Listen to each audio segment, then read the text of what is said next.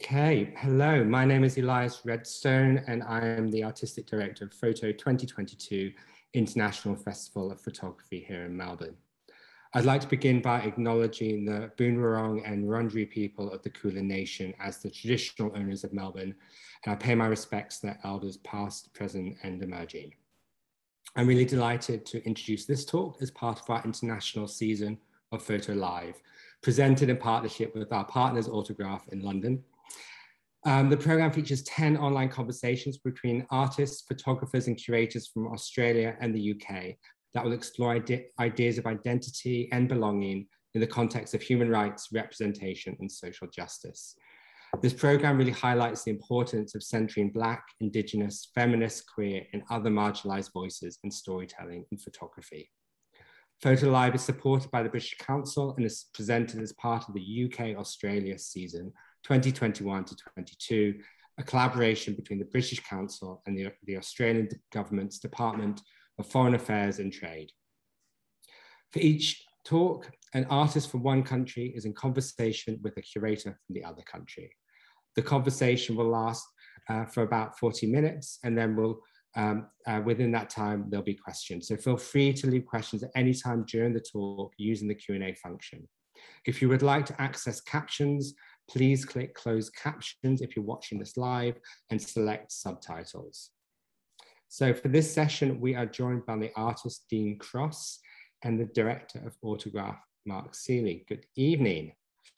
Dean Cross was born and raised on Ngunnawal, Ngambri country and is of Wirimi descent. He is a transdisciplinary artist, primarily working across installation, sculpture and photography. His career began in contemporary dance, performing and choreography nationally and internationally for over a decade with Australia's leading dance companies. Following that, Dean retrained as a visual artist, gaining his bachelor's degree from Sydney College of the Arts and a first-class honours from the ANU School of Art and Design. His work has been collected extensively and has held significant public and private collections, including the National Gallery of Victoria, the Art Gallery of South Australia, Queensland University of Technology Art Museum, and the Canberra Museum and Gallery. He is represented by Yavuz Gallery, Sydney and Singapore.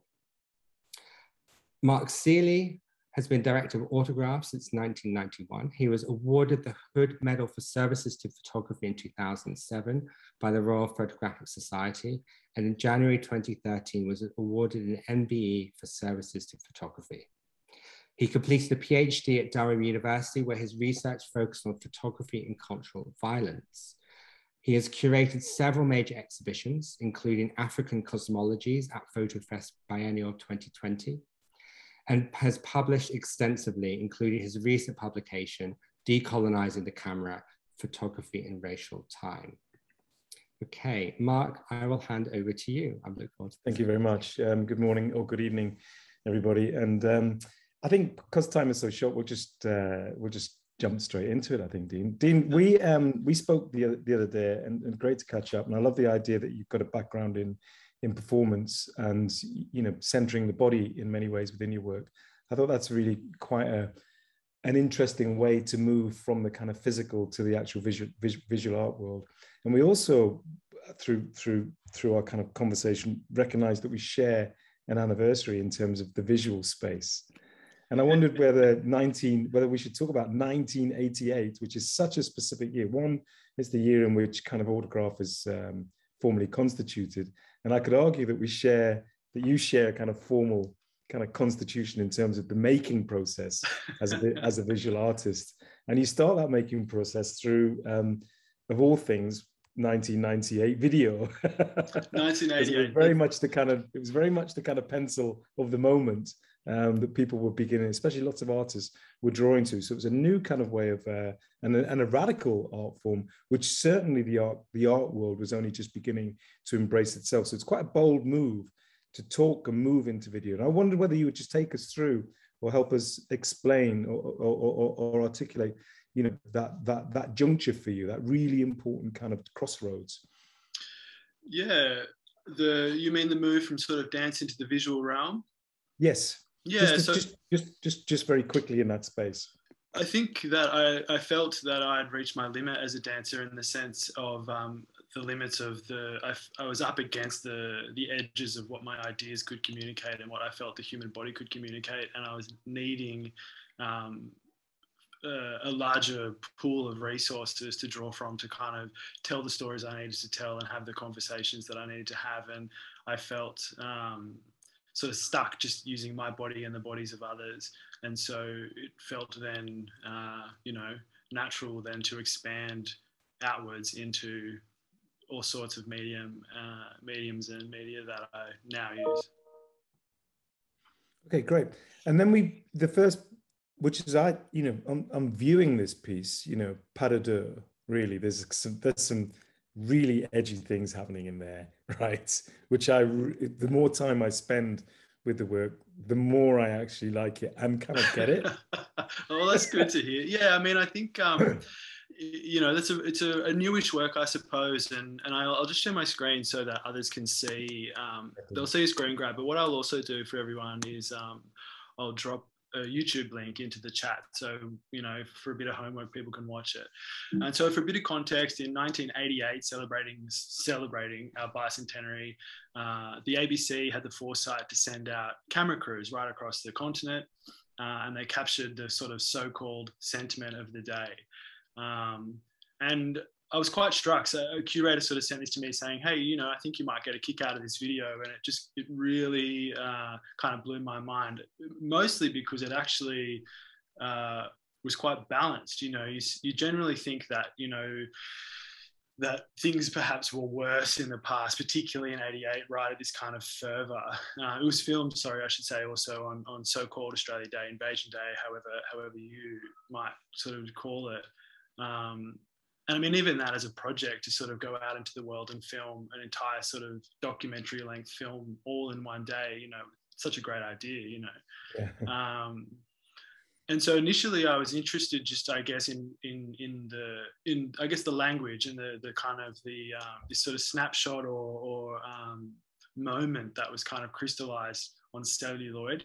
And I wanted to interrogate it, right? And so I removed or redacted, I suppose, everything that initially that I thought or struck me as racist, what I felt kind of reflected the racist attitudes of the time. But it felt then unbalanced, so I applied the same logic to what I felt or considered to be the unracist side of the same sort of story from that particular day.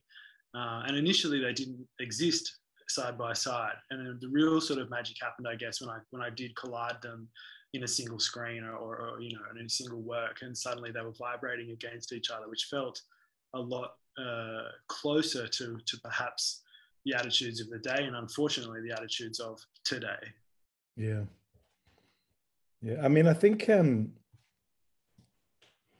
that's an interesting point, isn't it? The attitudes in '88 and the attitudes in, where are we, 2021, like what indeed might have changed. And it's funny, isn't it? Because I do feel as though we've gone round from, say, '88, these various circles of change. And obviously some things have changed, technologies have changed, other things have kind of happened.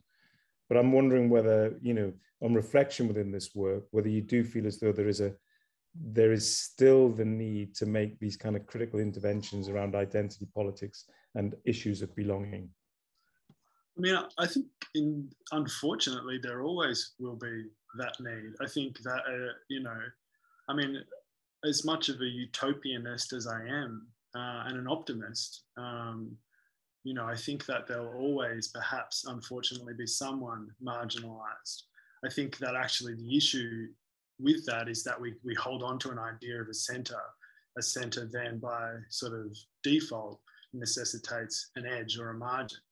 And I mean, I think one of the subtext to my project at large is an idea that I kind of borrowed from Okwi and Weza and this colonial constellation. I think that if we can separate ourselves from a kind of centrist, non-centrist or like a dichotomy thinking and start to think about constellations of effect, cause and effect, and constellations of relationships, then we may start to see or have less of a need to kind of have work that is charged as this work in this particular space. But I think with the work too, I mean, what strikes me most about the difference in time, I think it perhaps could be a question of class, because I think a lot of the racist or more racist comments that come out of the video, like one of the kind of main monologues is from a guy sailing his yacht in Sydney Harbour. And now our kind of, most at least of our sort of more wealthier classes are much more conscious, much more kind of, you know, doing what they can to kind of appear to be more into the zeitgeist, whereas perhaps it's less so in other parts of society. I've lost you. Or maybe Dean, that level of kind of cultural arrogance and confidence by that class has now had to be repressed, because you do come out, you know, that may, I'm kind of thinking, has it gone away, or has it just been veneered over? Well, I think repressed might be a very good word for it. I think you actually could be quite right, unfortunately. And, you know, I think perhaps as optics and visibility become much more sort of, you know, your average person has an understanding of corporate visibility, corporate responsibility, and the people that reflect those roles, then perhaps you're right. Perhaps, which in some ways is worse, isn't it? I mean, if things are on the surface, you know what you're dealing with, you know. Yeah, but we've talked a lot about that idea of kind of repressed, and the disavowal, and the colonial denial, and the fact that these are very difficult and uncomfortable histories, and the very idea that unless we have these uncomfortable conversations, and maybe they will always be uncomfortable, maybe, you know, in terms of that imperial history, that it is, you know, something like a bitter ingredient in the conversation. Yeah. You know, that you're going to be in the ring, the cultural ring. It is going to be a fight, and they're going to be bloody noses. You know, it's not, I mean, it's not going to come out comfortable, but that's an important sense of contact that people feel, a bit like boxers, if you like. It's very strange, isn't it? How 9 times out of 10 they'll always embrace each other after the scene, you know, or those fight moments where there's a degree of respect that some horrible entangled history has at least had an attempt, at least gone head to head, at least recognized the kind of difference, the physicality of the politics of that contestation, is then kind of like in a cathartic way had its moment, right?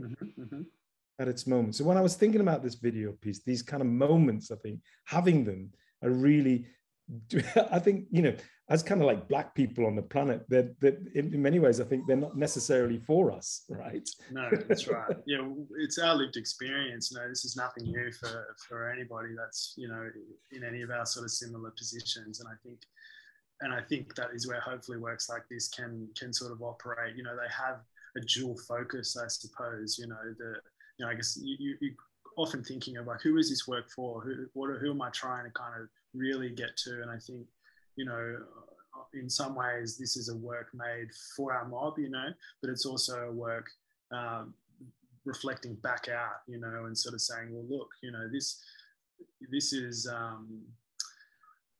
you know, in a true kind of archival post-colonial sense, like here it is. This is, you know, I haven't really changed this in any way. All I've done is reduce or kind of condensed. Edit, yeah, that's right. But I mean, there's no kind of affectation from my part. And I was very clear to sort of be quite strict with my kind of conceptual rules as to how I built the work. And I think, you know, you sort of mentioned it also, like where it gets really interesting is where they start to overlap or collide the themes that are being spoken about or the action that's happening. And again, that was chance, you know. I mean, I didn't construct any of that. And you know, what happens sort of beautifully, and you know you're kind of doing something right when the universe is on your side, you know. But the right channel, the non-racist channel, just sort of by chance ended up being twice as long as the racist channel. So I thought, well, I've got all this extra time, I'll just double it. And of course, how perfect, because, you know, historically and perhaps still, you know, that side of the story gets twice as much opportunity to talk, right? We're still kind of balancing that one out. So it seemed, you know, to make sense. I think that you mentioned the word mob as well. I think it's a fantastic word. And again, looking at your work, and it's a funny word, isn't it? This idea of, you know, who's this mob. It feels very, what's the word, ancient as a term. There's a mob of people coming around the corner. And yet at the same time, it's got, again, within the work, which is what I think is an undercurrent, a recurring theme within the thing, is it's got this duality within it, hasn't it? It's like there's them and then there's us. Mm-hmm. There's that mob over there as a sense of threat, and then there's this fact that I belong to a mob, right? Yeah. So there's that sense of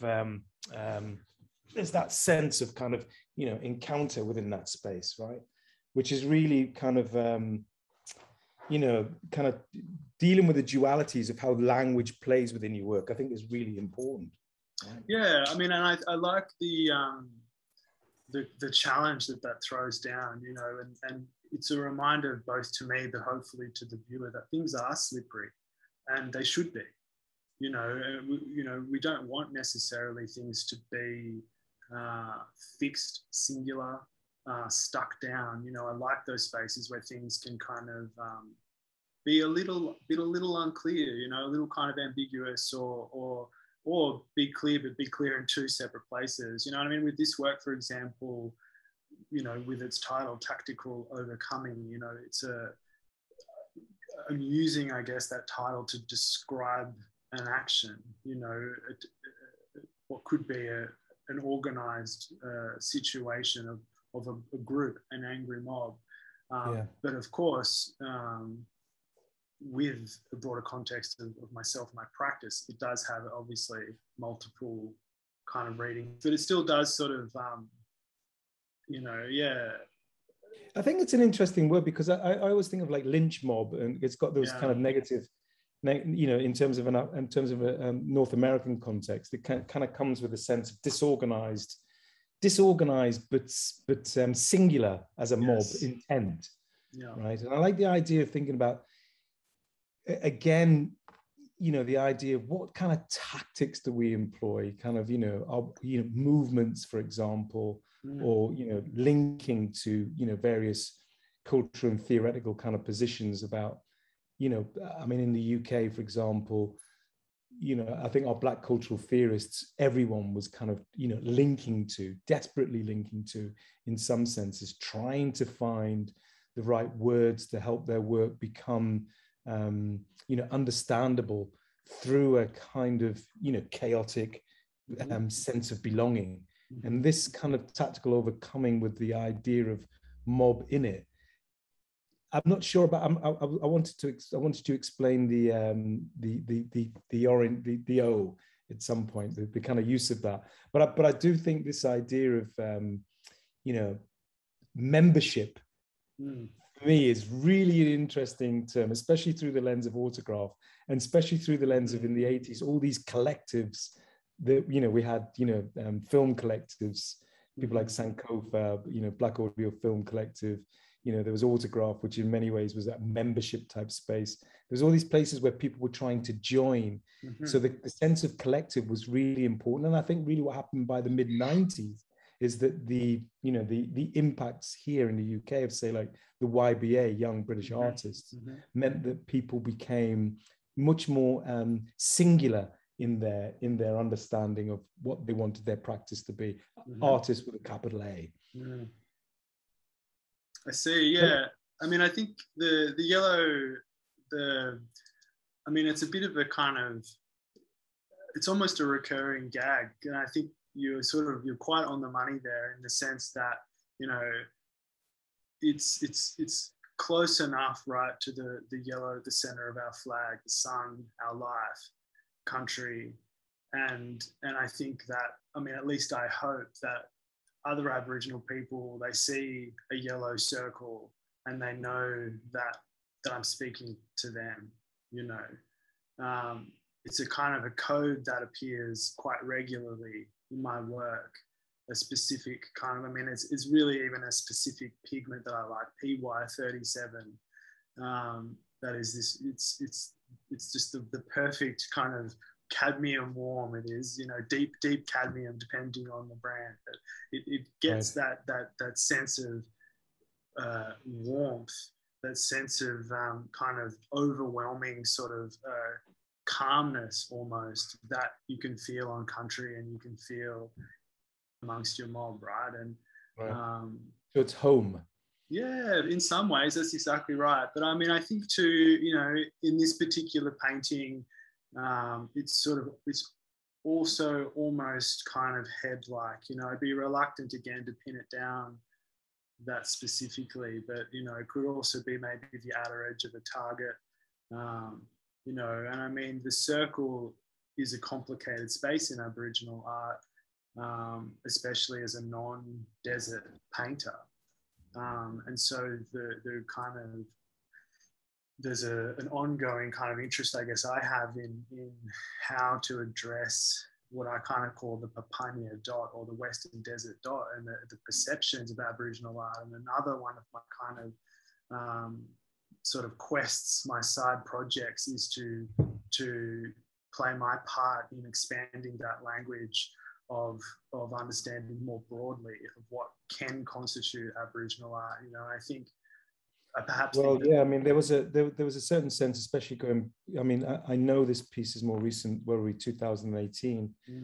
There was, I think, I would say. I mean, when I think about history, I'm thought, you know, it's funny when we talk about time. I mean, I think the things that we're touching on here are issues of time, different cosmologies, different ways of thinking, opening and delinking from the kind of stereotypical way that history is framed. You know, Indigenous conversations or racialized subjects in the kind of psyche of Eurocentric thought. Then there's the question, isn't there, around how representation works? How do we do that work? You know, and I think often the body has been really quite problematic. Use of the Black body in our work. How do we, you know, do we replicate the kind of pornography of racism, if you like, if that is a term? So I think there's been a real challenge around representational politics. What do you do with it? It's almost as if every cultural term we have with representations of the Black body become fragmented, if you like. And then it's not surprising that people, artists, move towards ideas of abstraction, which means that we can open up a different kind of door, open up a different kind of cosmology, where the documentary, if you like, the storytelling in a straight form doesn't really help us at all, right? Doesn't really do its work. So we've had to break the rules. And I think that's where artists like yourself are at the kind of forefront of travel. I prefer travel so. Rather than research. Exactly. Well, I think it is travel. You know, I become more of a, you know, I love the idea of time and travel and just refusing to be located in this time and thinking about where do we travel? What does that mean? Rather than being locked in the past, which is important, you can bring that as cultural baggage to your future destination. But once we don't know where we're going and allow that to happen, then we can do things like, you know, work with say the work you've done with Polly Borland's portraits, right? We can do different work with it, right?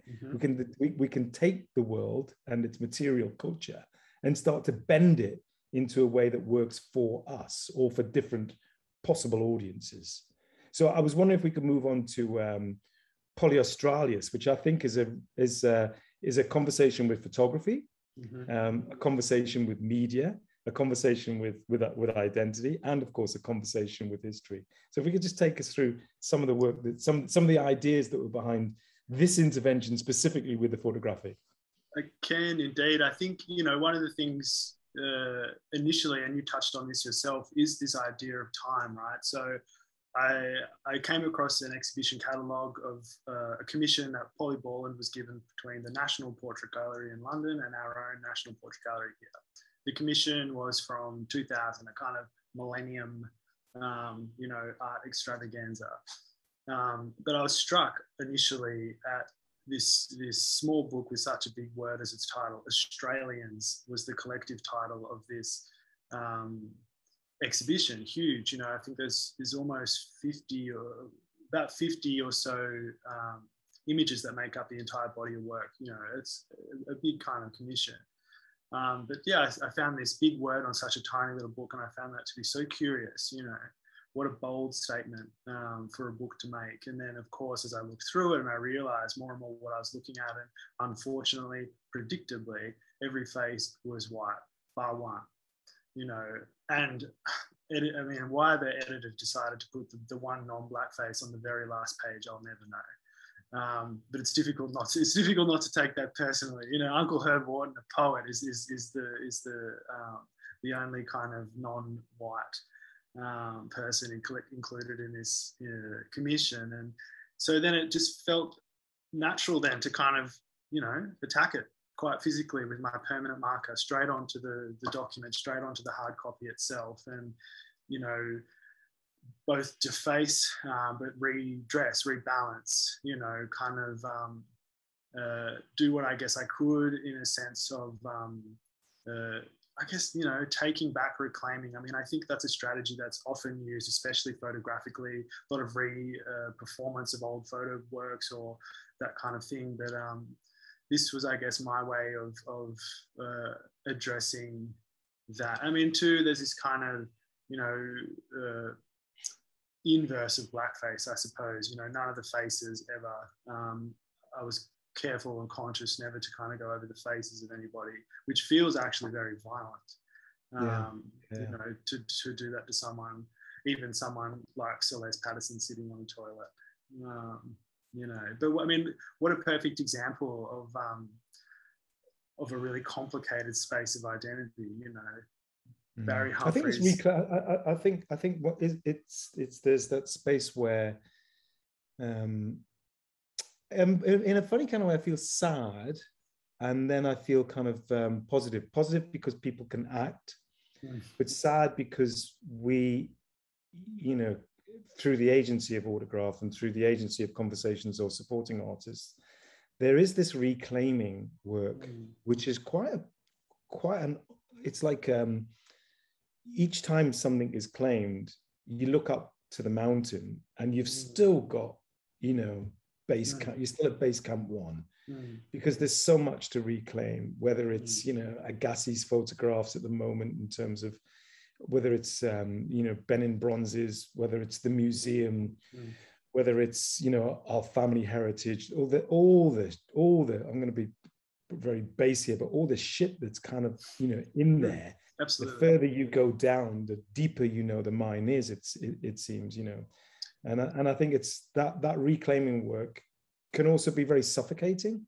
Yes, yeah. And I think, you know, coming back to sort of where we were headed before, I mean, part of now what I'm thinking about is a sort of, not a refusal to go there, but I understand now that, you know, primarily my role is one of a culture maker, and that, you know, really what my sort of position is to do is to claim my right, my agency to work in any space, however I choose, because white people do that, or, you know, the people in the center, let's say, you know, and so if they have a right to claim that kind of agency within their work, within their project, then why not me?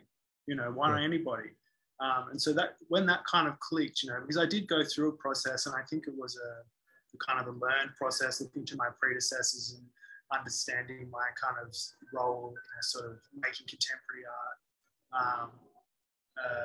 You know, a lot of really excellent artists have done a lot of really excellent work before I've come along, I think, and I choose to believe at least, to allow me to be able to kind of feel and say that I have that agency, that right to make work however I choose, in whatever way I choose, without being bound to some external idea about what the work is supposed to look like, or how it should operate, or how deep down that mine it needs to go to justify.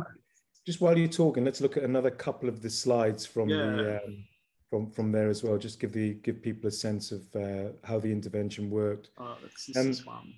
Yeah, exactly. I mean, there's again,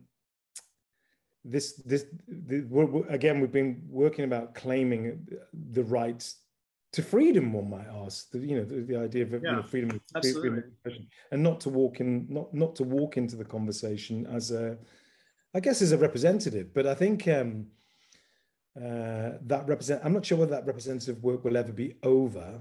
And I think but freedom is a march, isn't it? It just we never really get there as well. So I'm again becoming more inclined with the idea that nothing will be achieved in a negative sense, but each time we make a pronouncement each time an utterance is made or a mark is made, the dynamic changes around how we see the map. And rather than this idea of fixed boundaries, this is where I love the idea of walkabout, and the idea that each time you go into the landscape, there's another encounter. There's another cosmology on you. There's another sense of possibilities which you might discover. So there is no discovery other than the act of being.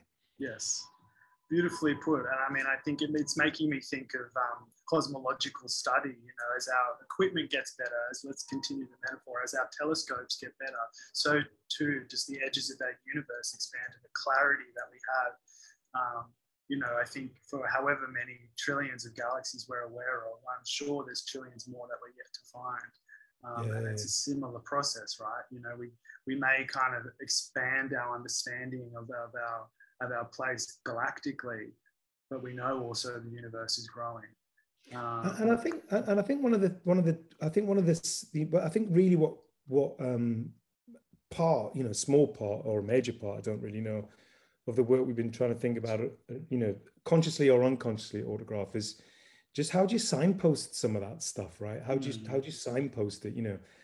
I've been fascinated with Rotimi Fani-Coyote's work since seeing it in the very first moment, really.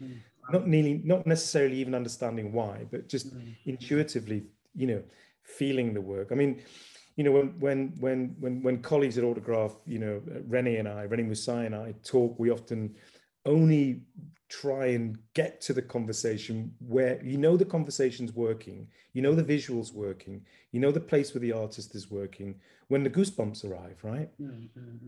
That's so right. You want to feel the hair on the back of your neck. Now that's the point of inarticulation, which indicates to me that something special has arrived.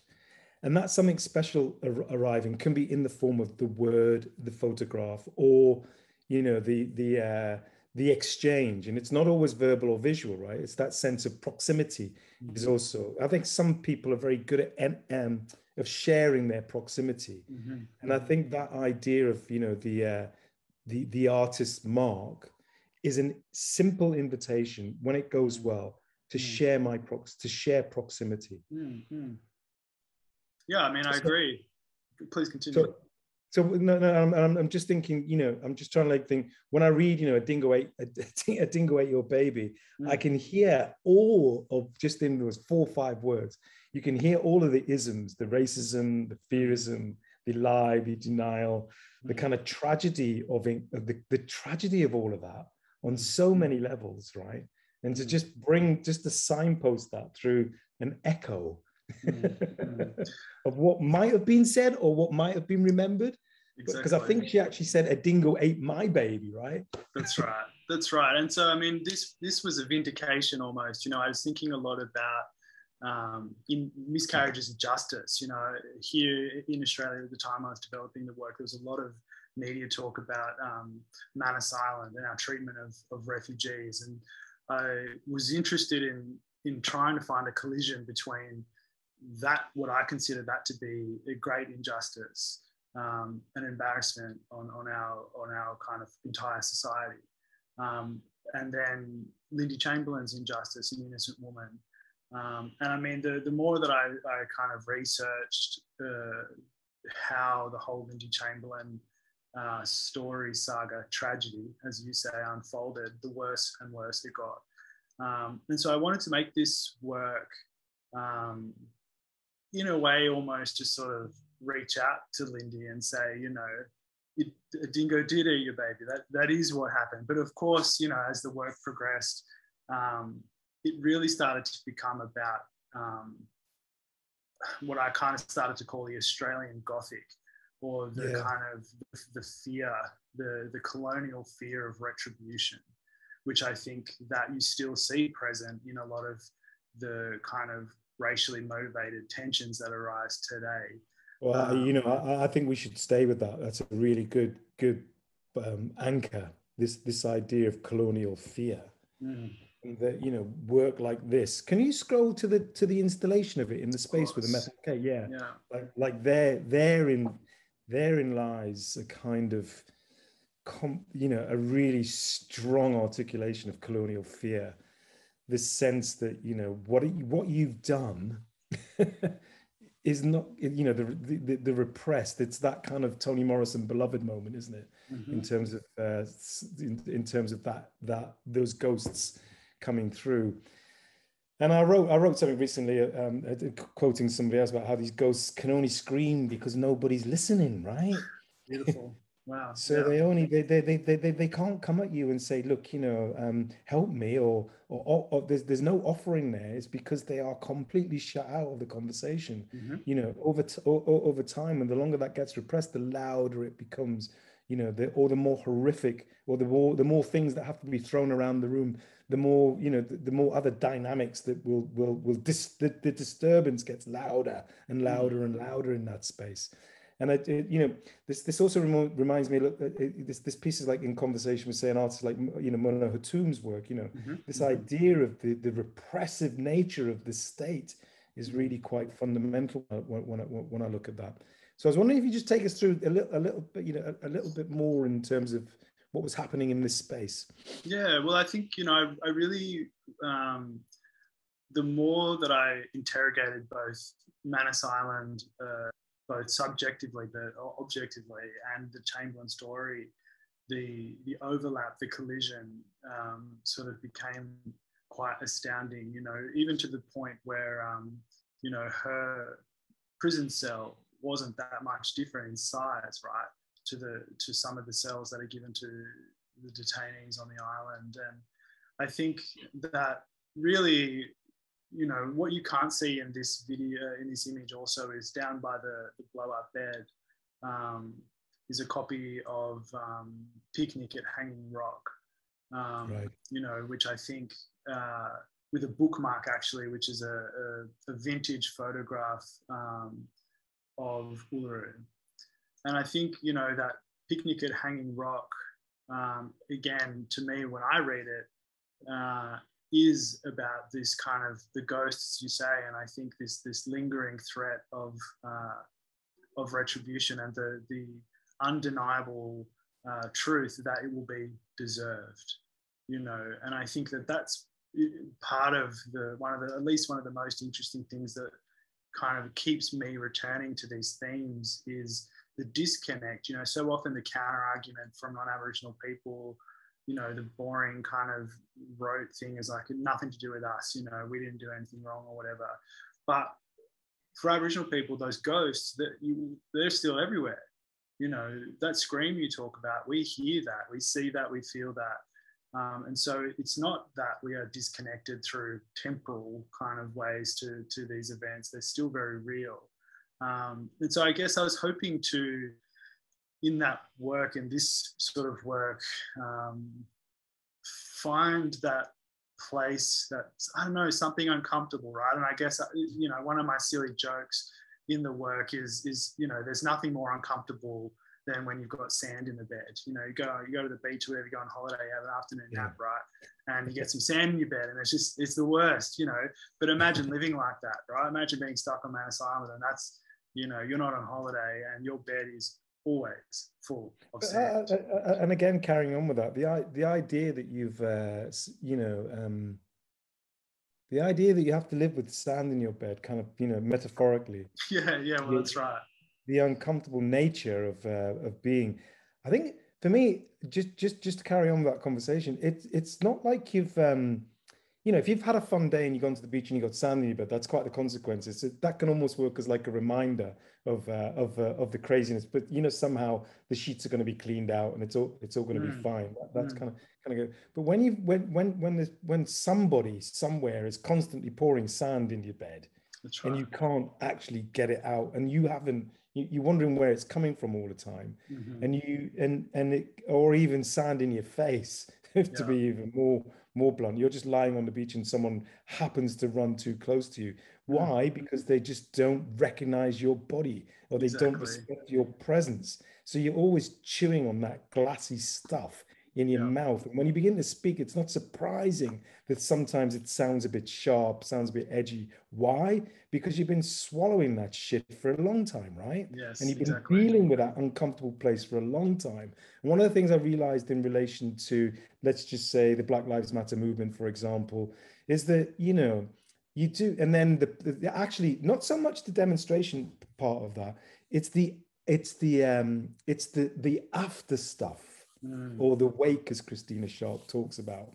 It's the stuff of turbulence after, where people want to do something with you, or ask you to help them out of this space that they've created. Yes. I mean, look, I know. I mean, here in Australia, we have NAIDOC week, you know, and it's the 1 week a year where about 3 weeks out, your inbox just starts getting flooded with requests, you know. Can you give this talk? Can you do this? We want you on this panel. We want you to do this. Often unpaid, I'll add as well. Yes.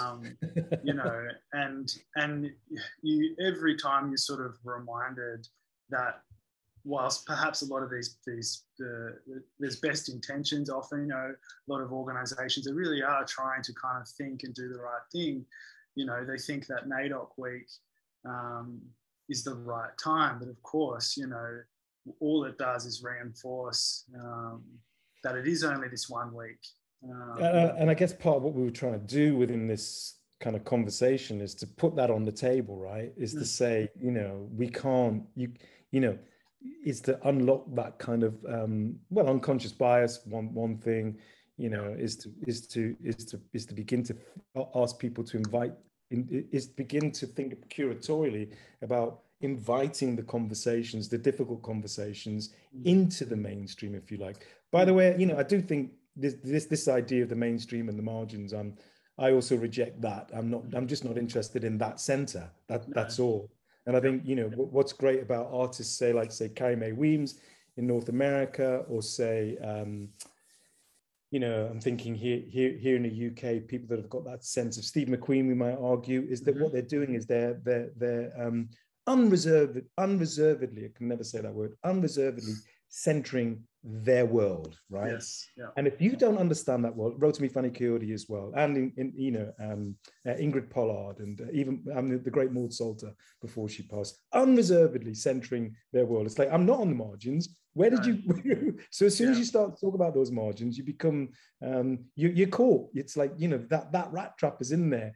That very conversation about, you know, ethnic blackness, you know, us and them. You know, as soon as you do that, you're back in the coloniality of it all, and it's so hard to want to not do that. So I'd say you're over there. That's fine. I might be over here, but these are equal centers, and that's why I love this idea of different galaxies, different universes, different gravities. Right? If you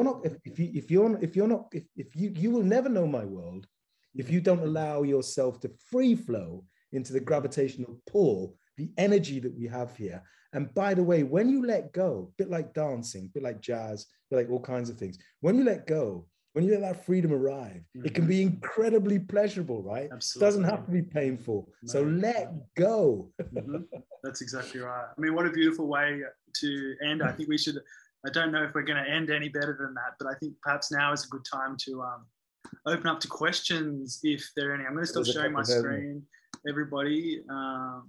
And so let's just see. People, if you have questions, you can put them into the chat, or you can just scream them out through your Zoom. I can't see any questions. Okay. And if you have no questions, we'll you know, we'll just keep talking away, because I think, you know, one thing that I think too I want to pick up on is the use of language, you know, because you sort of said it yourself, because as soon as you start using those phrases, margin, using the language, you're back into colonial thinking. And I think, you know, decolonial is a word you obviously know quite well. But I think that true, at least in my world, true decolonialization happens in here. Yeah. It has to happen here first before we can start seeing any kind of structural or you know, or the feedback from decolonial sort of practices. Well, it's a tool. The word, I think you know, language is a tool, and the decolonizing idea is another tool. It will evolve. it might not be the end game as we such, but at least it's a tool in the box that we can begin to apply. It causes discomfort. And I think until we're all a little bit more comfortable, we will continue to enjoy some aspects of discomfort. And I think that's where some of the pleasure can lie, going into places that we don't feel comfortable. So I'm really mindful that we've been given a message in here which says, please wrap up in 1 or 2 minutes, because I don't know where the time's gone, but I'm going to say, listen, Dean, let's keep talking. It's been a real pleasure to share some time with you and to get to know your work better. And, onwards is all we can really say. And thanks very much, Dean. Thank you very much. Look forward to it. Ciao.